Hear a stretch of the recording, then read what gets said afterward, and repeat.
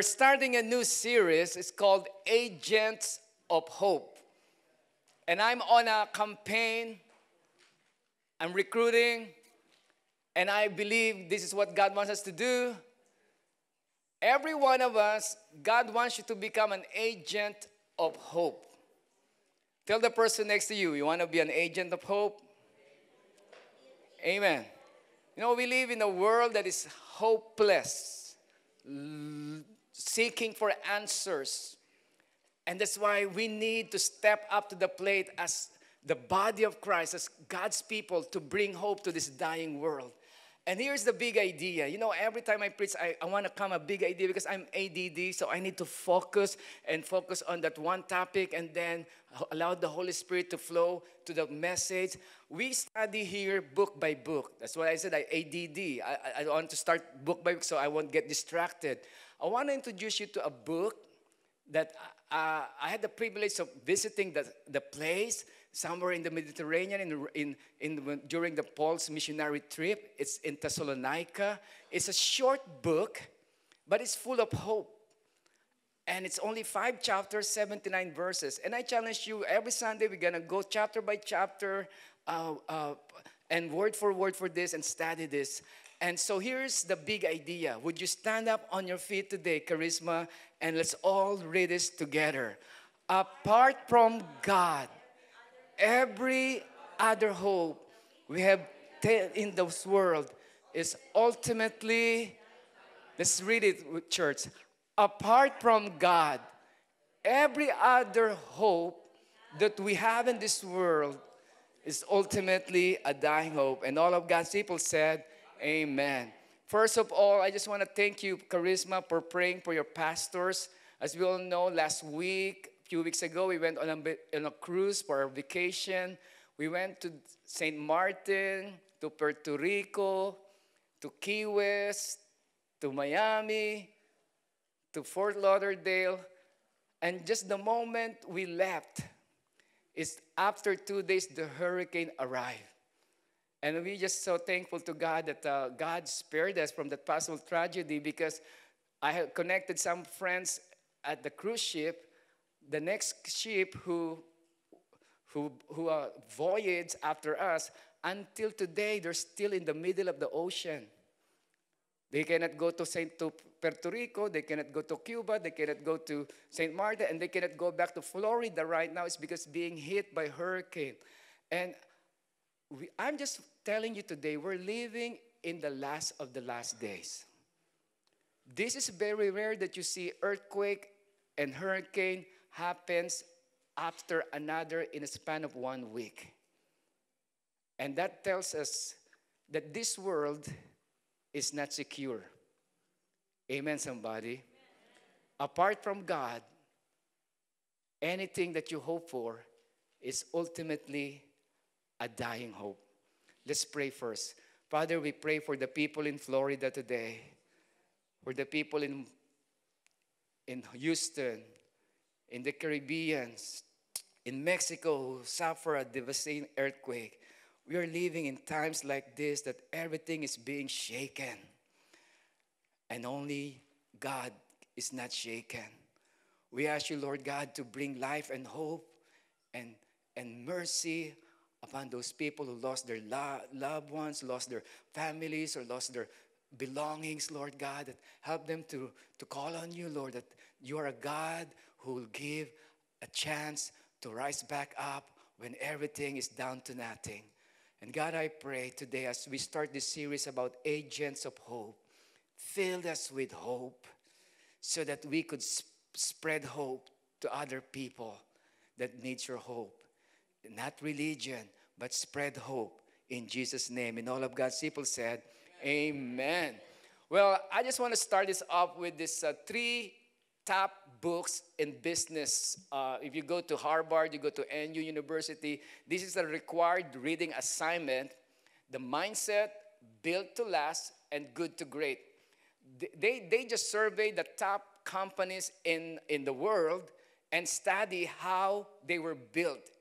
And this is just amazing. How many of you have heard this saying, today's success is tomorrow's failure? Let me give you an example. How many of you could still remember that quarterback who always does that? Remember that? Is that the dabbing? Who's that quarterback? You forgot already, right? Cam Newton, right? He was successful a few years ago, and then last year, and that even make it to the playoffs. So it's just a reality that success today is not guaranteed tomorrow's success. Case in point, in the book Good to Great, look at the next slide.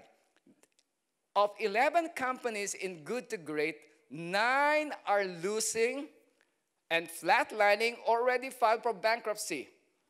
One company that they highlighted that is the best company to work for, and this is a good company. Do you remember this company? Look at the next picture. Can we show it on the screen? How many remember Circuit City?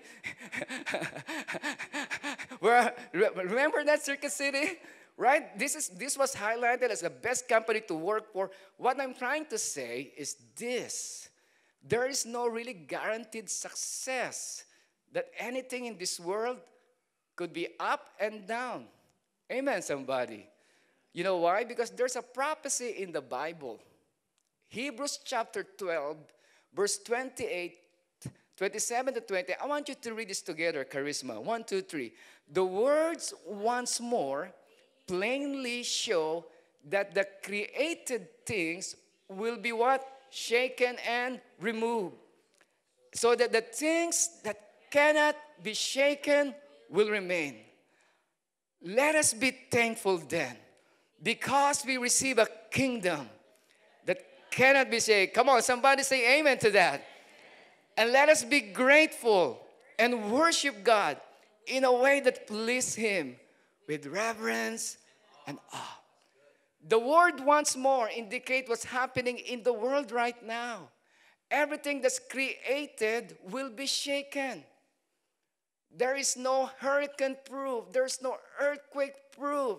There is no tsunami proof. Everything in this world will be shaken. And then God says, so that what cannot be shaken will remain. You know what cannot be shaken? God. Amen, somebody. Number 2, His people. Come on, somebody. We might be shaken a little bit sometimes and worry, but every now and then we still go back up and go back up. Christians, you shoot them 7 times, they'll go back up again. Come on, somebody. And the things that cannot be shaken is the church. Imagine that. Jesus said, I will build my church and the gates of hell will not prevail. So let's study the church. Because it's the church that God established that has been tested through the test of time. It's not a circuit city that you see now and then gone tomorrow. The book of 1 Thessalonica has a beautiful story of this church. I want to show you the picture first, the background. You know, so we'll travel like in Mediterranean. You go there somewhere in Greece. There's a place called Macedonia there. That is where Thessalonica. I show you the modern day picture. The modern day picture is, if we go to the next slide. Here's the picture, a beautiful port city. If you travel to the Mediterranean, you will see that Macedonia. That's where Paul went and preached. And check this out. This next picture is like the downtown. And then archaeologists dug up and they found another city underneath this downtown. It's the marketplace where Paul preached the word of God. How many of you know that downtown Seattle, there's another city underneath downtown Seattle? Have you been to the underground too, right? You see just the skyscraper, the Space Needle, but underneath that huge building, there's another city before that was burned in 1900 something. So this is the original place where Paul went, preached the gospel in the marketplace. What happened in Thessalonica?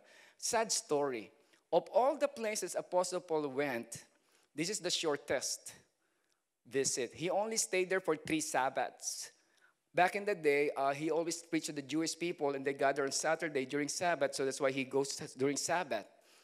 Only 3 Sabbaths, like 21 days. He did not stay there long because he was kicked out. Let's look at the next slide. Here's the background. Let's read this together. Acts chapter 17. They rounded up some bad characters from the marketplace, formed a mob, and started a riot. Would you imagine you're going to go to a certain city, you want to preach the gospel, and here comes the gangbangers, the thugs, and they gang up on you, and they want to kill you. And you know what the believers did in Thessalonica? As you go to the next slide, you will see this. As soon as it was dark, nighttime, they took Paul and sent Paul away to Berea. It was saying, Pastor Paul, it's not proper right now. You will get killed here. Imagine you go to a place, you want to plant a church and stay there for 3 weeks. Do you think the church will flourish? Chances are will not stay, right? The pastor's only there for 3 weeks. But did you know, after Paul left Athens, the church grew and thrived. Which tells us one important thing. The success of the church is not based on the pastor, it's based on the Holy Spirit. Come on, somebody. Went there three weeks and gone.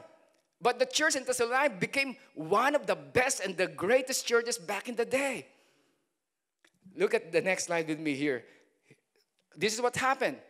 So you will see a mental picture. He went there for 3 weeks.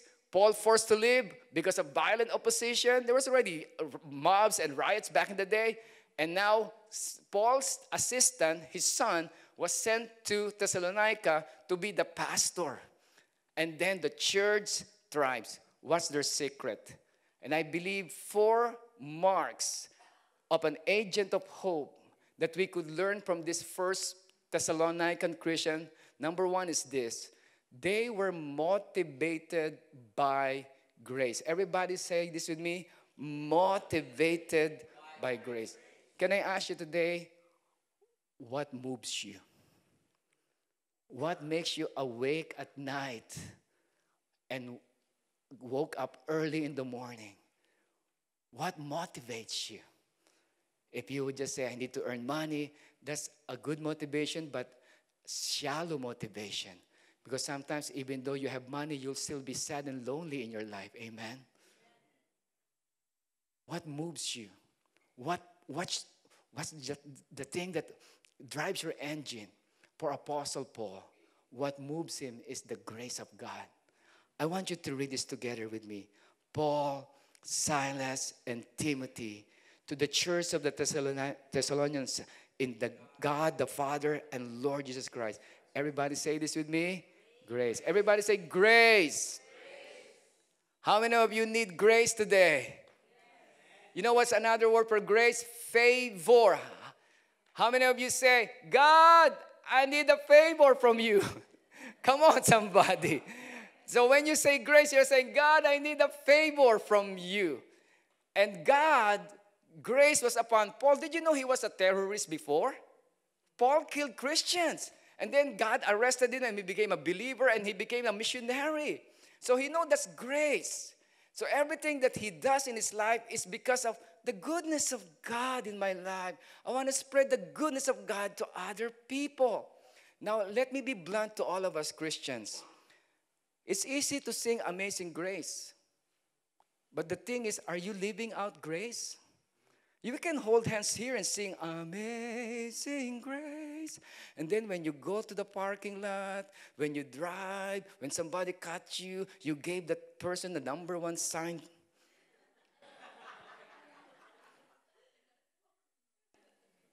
You yell at your husband, you yell at your wife, you yell at your kids. Let's not just sing Amazing Grace. Let us be gracious people. Amen. You know, when we were in the cruise, they found out I'm a pastor. So here, oh my gosh, here we go again. They started confessing their sins to me. Like, this newlywed from New Jersey, a 6'5" dude, and they got married, and then took out the wedding ring right away. And then we were watching sunset, and my wife and I were there, and then taking pictures of us because he likes to take pictures too. And I said, oh my gosh, can you pray for me? Because you know, I just had a quarrel with my wife. And then after he was blurting out this problem, he comes to and said, and I was telling him, oh yeah, and they started to tell the story because the wife is here. And then I would say, oh, I praise the husband. You know what? You have an awesome husband. And then the lady said, yeah, he's very nice to other people, but mean to me. And you know, sometimes that's true. We're very nice to other people, but the people inside our space, we're mean. That's why sometimes I have to ask forgiveness from my wife. I can give my best foot forward in front of you because I'm a pastor. I am too blessed to be stressed. Hallelujah. God is good all the time. Bless you, brother. Peace. Sometimes we're having a quarrel with my wife, and then the cell phone rings. I don't know what. Hi, sister. God is good all the time. Hallelujah. Amen. Amen. Come on, Sharon. What was that? To the person that I should be gracious because I'll spend the rest of my life, I yell. Confession is good for the soul, bad for the reputation. I don't care about my reputation right now. So let us not just sing it. Let's be gracious, amen? Especially the time we're living right now. Racial issue is so sensitive, things like that. Just respect people, love them then, and be gracious, amen?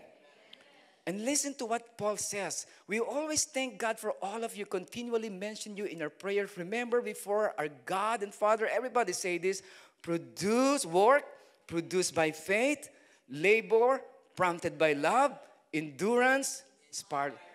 Please don't miss this. This is very important. This is life-changing. Your work must be based by faith. If when you work for is out of obligation, I need to go to church, my grandma is bugging me, I need to go to church, you will just get bored here. But if you come here, it's not a work, it's based by faith. I want to worship God.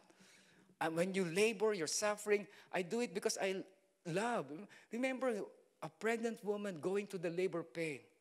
There's a picture of labor of love, enduring that labor pain because there's a promise of hope of a baby. And here's what motivated the Christians there. The work produced by faith, the labor is prompted by love, and endurance. They endure because inspired by hope. Now, I want to showcase one church. This church was put in the Bible, in Revelation, to give a warning to us. Turn your Bibles here. Romans 2:4. I want you to read this together.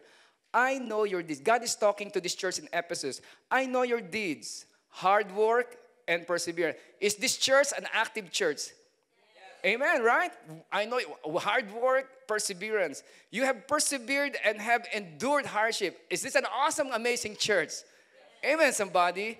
God is praising them. For my name and have not grown weary. Then God says, yet I hold one thing against you. You have left your first love. And sometimes, listen to me carefully, this could happen to marriage. If there is no love, you feel like just roommates. No connection. And that's why we want to keep that love burning and motivating us. Because if love will be gone, everything that you do will be a burden. And that's what happened to the church. But let's go back to the first slide. Look at the First Thessalonians. Everybody say, work produced by faith, labor prompted by love, endurance inspired by hope. And I remember the story of Mother Teresa. As we fast forward, we could go to the next slide. Mother Teresa was once interviewed by a journalist. Listen to what the journalist said. Pulling dying people out of sewer? I won't do that for all the money in the world. And you know what Mother Teresa said? Neither would I. And then Mother Teresa said, I do this because I love Jesus. That's her motivation why she went there to the streets of Calcutta, India, and gave her life to the slums and the poor people in India. It's not about money. It's because I do this because I love Jesus. Amen, somebody. I hope that you do your ministry at Charisma Because you love Jesus. Amen, somebody. Amen, somebody. You don't care who gets the credit, but because you love God. And that's what's happened at First Thessalonians. And listen to what Paul, writing a love letter to this church that he has been there for only 3 weeks. He says here, let's read this together, church. For we know, brothers and sisters, loved by God, and He has chosen you. You know, I want you to say this to yourself today. Because sometimes you always hear negative from people. It gets into you. I just want you to know, just say this to yourself. I'm loved by God. Come on, say it, church. I'm loved by God. You'll point the person next to you. You are loved by God. And now I want you to say it to yourself. I am chosen. Come on, somebody. Say it to yourself. I am chosen. Tell the person next to you, you're chosen. You need to say that to yourself because sometimes you feel all the negativity. Remember, it doesn't matter who reject you. It doesn't matter who hated you.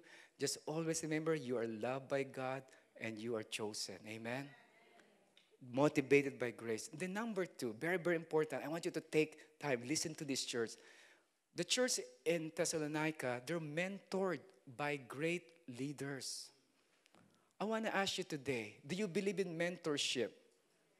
Do you have an up-close and personal friends who you will allow them to see some of the skeletons in your closet without hiding? And you will allow them to go with you through what troubles you're going through in life? That's very, very important, church. Listen to what they said. Let's read this together, Charisma. You know how we live among you. For your sake, you became what? I'm doing my best to be a good role model of Jesus to you so that you will imitate me as I love God. Amen, somebody. I want to be a mentor to you. I want to be someone who will go with you. I'm not just, this is the church, listen to me. This is not my career. Pastoring is not my job. It is my calling. It is my life. And I want to be part of your life because God called me to do this, to come alongside with you, to the highs and the lows and the tough times and the moments of your life, to cry with you, to laugh with you, to cheer you on, to go to the mountaintop, and sometimes cry with you in the valley. Amen? You know, last year, Golden State Warriors won and defeated who? I'm sorry, Jomar. I know you're a LeBron James fan, but why are you still attending this church? We hate LeBron James here. No, just kidding. Golden State Warriors won, right? And Steve Kerr, the head coach, was being interviewed, getting all the credit. And then he deflected it. Would you please interview Mike Brown? Mike Brown is the assistant. Because half of the season last year, Steve Kerr came down with a sickness he cannot coach. It was Mike Brown who kept the ship floating. And you know, I like Mike Brown. He's very humble and always teachable. And he said, how did you do it? And you know what he said? I have great mentors. And they did the research about the mentors of Mike Brown. I want you to look at the screen. Mike Brown was mentored by Greg Popovich of San Antonio Spurs. Greg Popovich was mentored by the great Larry Brown. Remember Larry Brown, Philadelphia? And great Larry Brown was mentored by the great Dean Smith of North Carolina. And Dean Smith was mentored by Forrest Pug Allen. And Forrest Pug Allen was mentored by Dr. James Naismith. How many of you who Dr. James Naismith? He's the one who invented basketball. He's the one who invented basketball. So Mike Brown's mentors traces all the way to the person who invented basketball. Now, I want to ask you today, who is mentoring you? Me as a pastor, every pastor needs a pastor. Can I share you some up-close and personal details of my life? I'm thankful for pastors because here's the thing I want you to learn. If you can adopt kids, you can adopt parents too. You can adopt someone who will be a role model to you. Spiritual fathers, mentors. Yesterday, did you know that I had this awesome opportunity to preach in front of the entire network of the Assemblies of God for the multi-ethnic conference? And for those of you who came, thank you for your support. I really appreciate that. I was so nervous and excited at the same time because I'll be preaching in front of my pastors and colleagues and my leaders. It's just like me playing for, oh my God, I get to play basketball in front of Michael Jordan, my hero, in front of Magic Johnson. There are two great mentors in my life I want to introduce to you. Number one is this. Can we show it on the screen? Dave and Debbie Cole. I love this couple. When you want to hang out with non-church people, how to hang out, these people are great. You know, they drive a Harley Davidson all over America, hang out with the Hells Angels, go to the bars, hang out with them, and bring the light of Jesus there. Great mentors. He wrote a book, What the Church Can Learn from Harley Davidson. They were there yesterday, as we show in the screen. As we go to the next slide, they were there and then this is the man who turned my life around. This guy, can you show it the screen? My boss, Dr. Don Ross.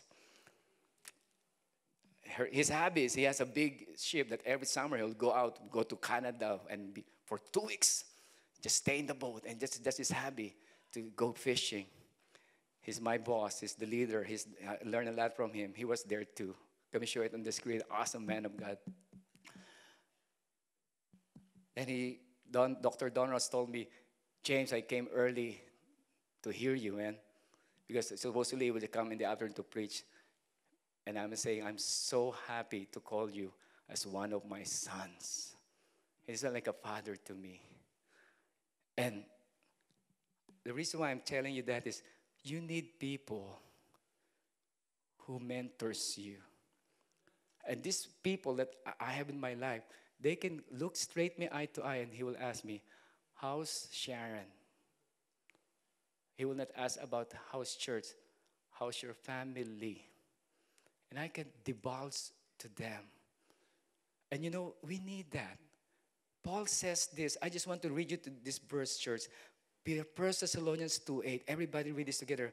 Because we love you so much, we were delighted to share with you not only the gospel, but our life. I want you to know, church, I'm not just here to preach the Bible to you. I want to share my life to you. And Charisma, have I told you lately that I love you? It's not a song, I meant it.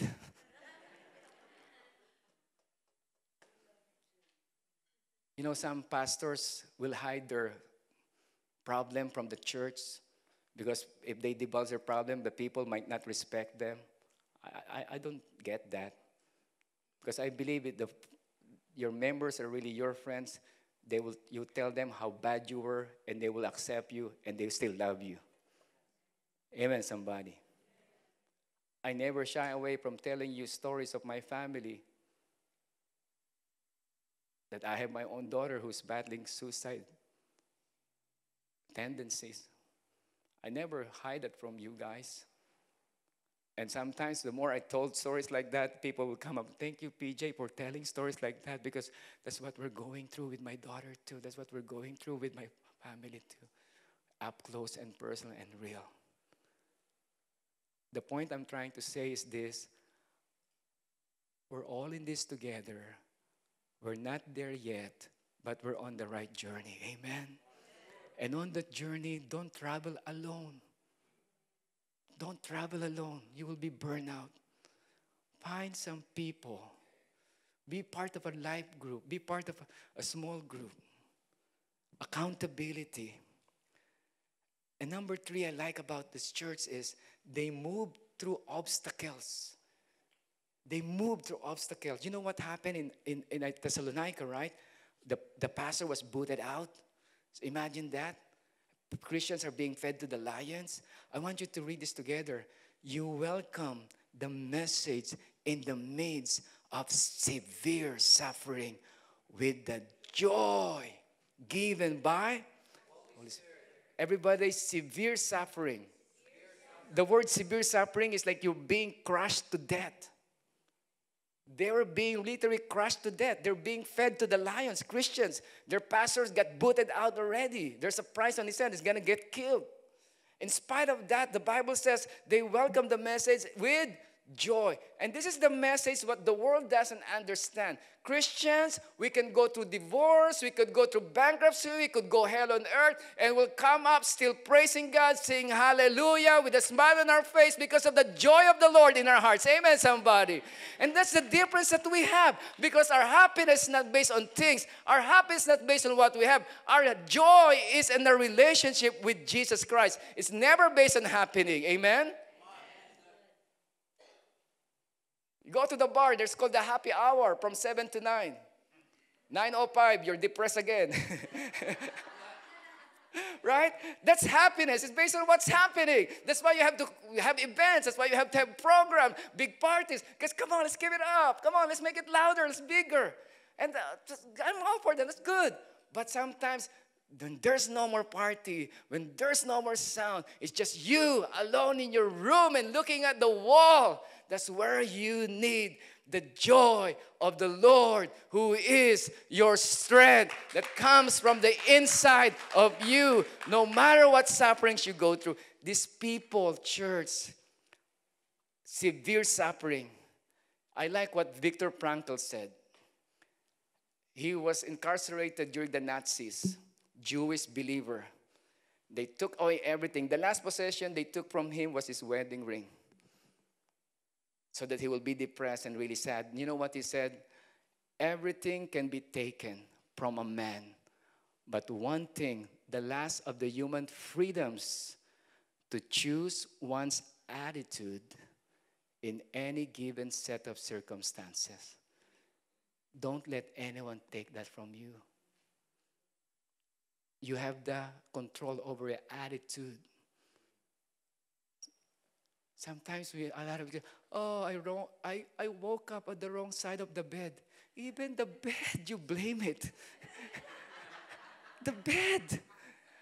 If you woke up in the wrong side of the bed, you know what I tell people? Go back to bed and woke up on the right side. Right? We blame everything. Oh, this mean boss. Oh, this cut me off. Oh, this. I cannot control what people will do, but I can always control what I will say and how I react to them.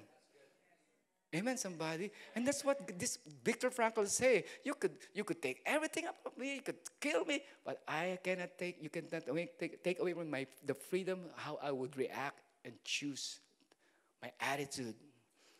Move through obstacles. A great example, our American icon, Colonel Sanders. Remember Colonel Sanders? Did you know that 1,009 times, look at the next slide, 1,009 times, his fried chicken recipe was rejected before a restaurant accepted it? Colonel Sanders, just 3 more weeks, I'll get to meet you again. You know Colonel Sanders? I'm thinking of fried chicken right now. It's because of you, Mark. I'm blaming. I'm not preaching believing what I'm preaching. I'm sorry. Let's go back to the Word of God. So, did you know Colonel Sanders is global? You go to the Philippines. They have a contest last year. The first Filipino Colonel Sanders. Ronaldo Valdez. And China, of course, they want to be outdone. You go to China, you'll see this young dude. Look at the next slide. I'm the new KFC Colonel Sanders.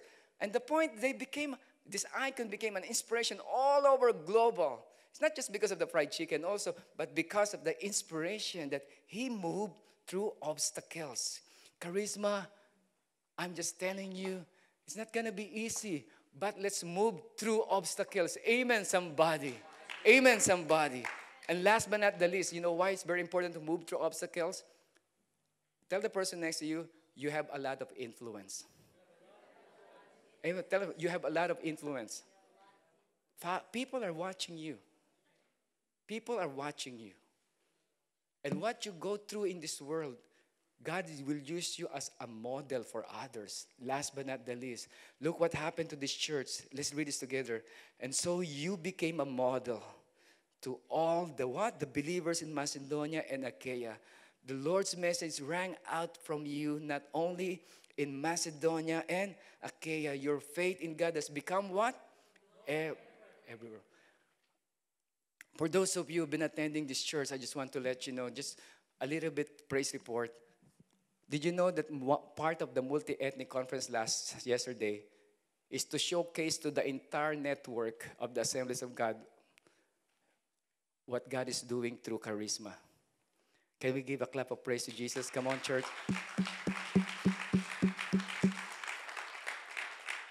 And so our pastor friends, share to the American brothers what God's doing here. There's a Nigerian there, Romanian, Kenyan, African, and it's like a United Nations. So show you some pictures. Praise the Lord. There's a Russian pastor praying over me. Terry Peretti, who's an awesome missionary from Italy. He's like one of our leaders there. And then I get to preach the word of God there. And this is my proudest moment. And I literally cried when our worship team was leading worship. I'm so blessed to have our worship team. Amen. Charisma, you don't know what you have. Sometimes you don't appreciate because you get used to it. You know, our network leader, Donra, said, you have this kind of worship? Is that, are you asking, are they all from Charisma? I said, yeah. And I just told him with a little bit pride in my heart, we have that every Sunday. Wow. And then Richard, the awesome worship leader, the song that we sang, composed by him. Amen? Oh, thank you for that generous applause.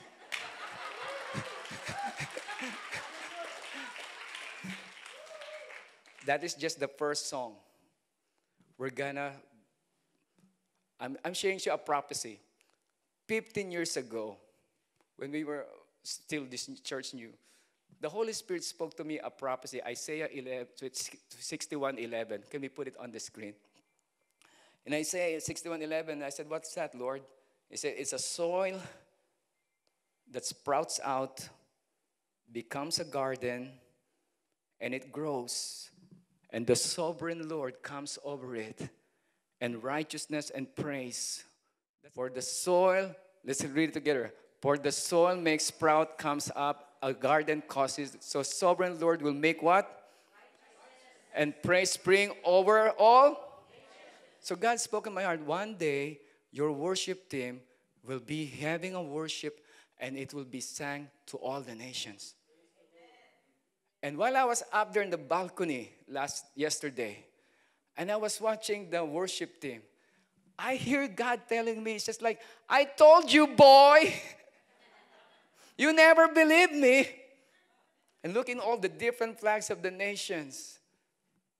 And now we're producing our own worship that will be, and after they worship, the pastors came up to me, hey, James, do you have conferences?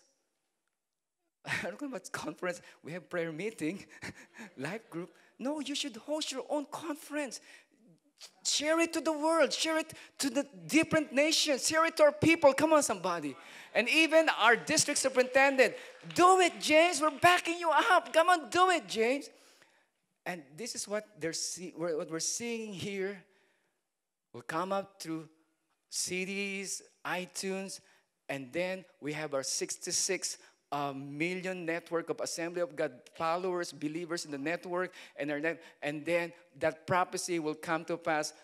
The soil that sprouts out, the garden to grow, sovereign Lord, make righteousness and praise will be sang all over the nation. Come on, somebody, let's give the Lord a clap of praise for that. And this is a thing I want to share to you. I was telling with my brother Emerson today, you know, man, yesterday the worship team, my gosh, you should be proud of our worship. They rock it, man. They hit it out of the park. And Emerson is like, I call him like Yoda. You know, the Star Trek was very wise man. And then he told me, you know, PJ, you know, our worship team, most of them, they've been through hell on earth.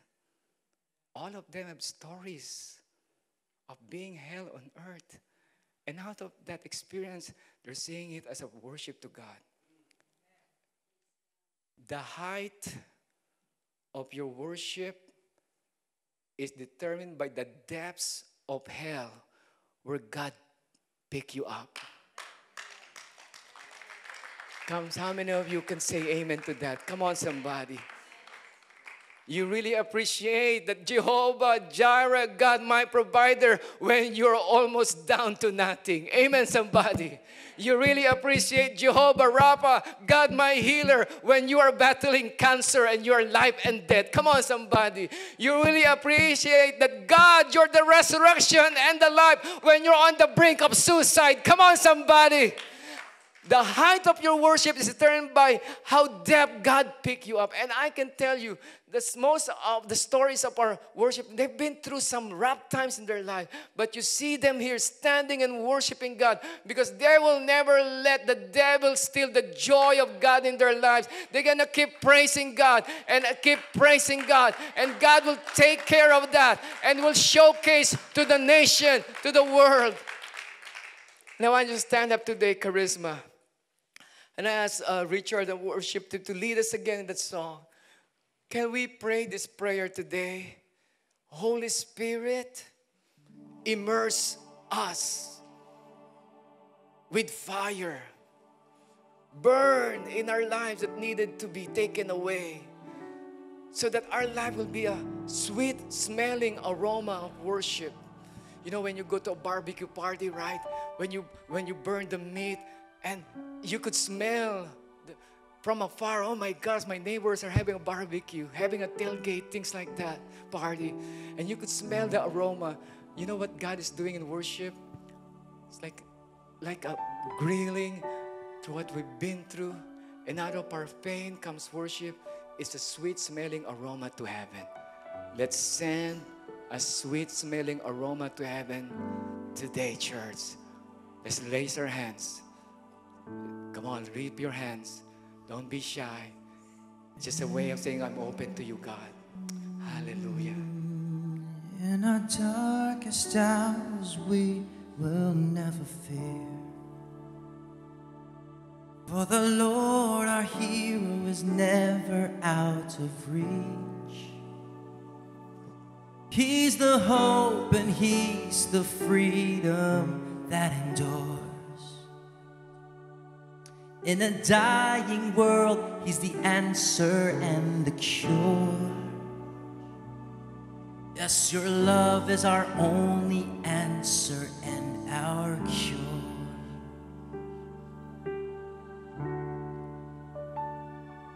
Holy Spirit, immerse me with fire. We long for your presence, oh Lord. Holy Spirit, immerse me with fire. Your presence is freedom.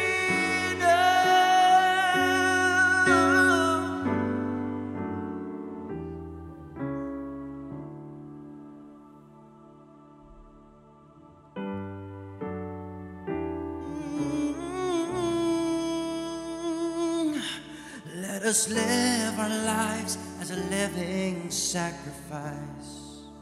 In a world full of darkness, let us shine your light.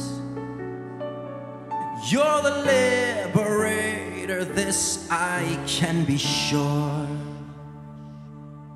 You're my freedom, you're my answer, you're my cure. We come to the altar. We offer our lives to you. We come to the altar with our hands lifted high. We surrender.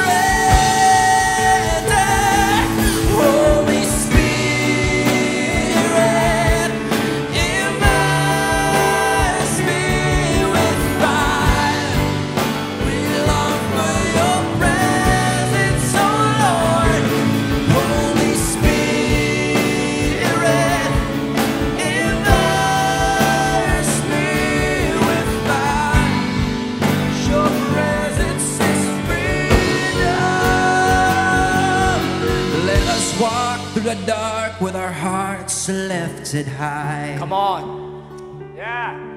For the Lord our liberator is on our side. Thank you, God.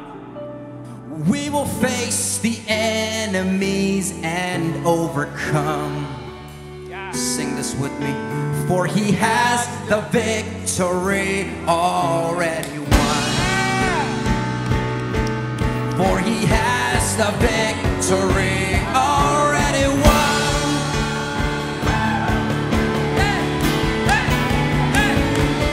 Holy Spirit,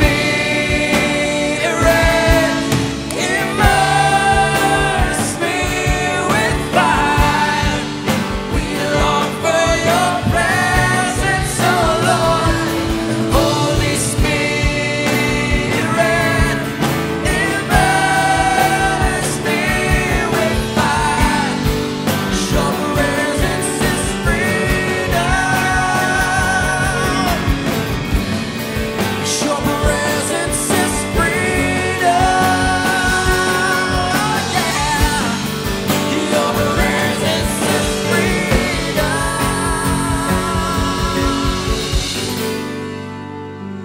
Prayerfully, let's sing it without the instrument. Holy Spirit. Oh, it's beautiful. It's like a sweet smelling aroma to heaven. Holy Spirit.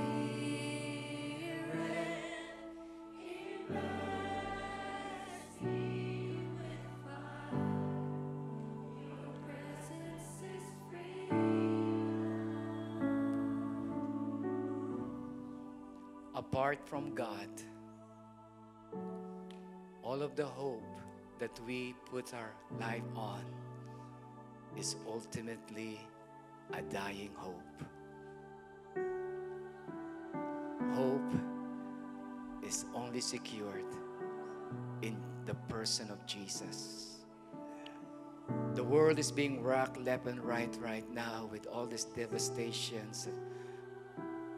And what will remain standing is God, our relationship with Him, and what we're doing to move the mission of Jesus. Would you make a covenant with God today, like a commitment? We just like a pledge to Jesus? Would you raise your right hand or left hand, whatever you prepare to? Say this with me. Dear God, I need you. I'm hopeless without you. I'm helpless without you. And in my desperation today, I surrender my life to you. Fill my life with hope so I could bring hope to this hopeless culture. Make me an agent of hope. When they go down on me, I stay above, because greater is He that is in me than he that's in the world. I will move through obstacles. The devil will be my vitamins. If he attacks me, I will use it for my workout, to become stronger, to push through, to press on, and not to give up.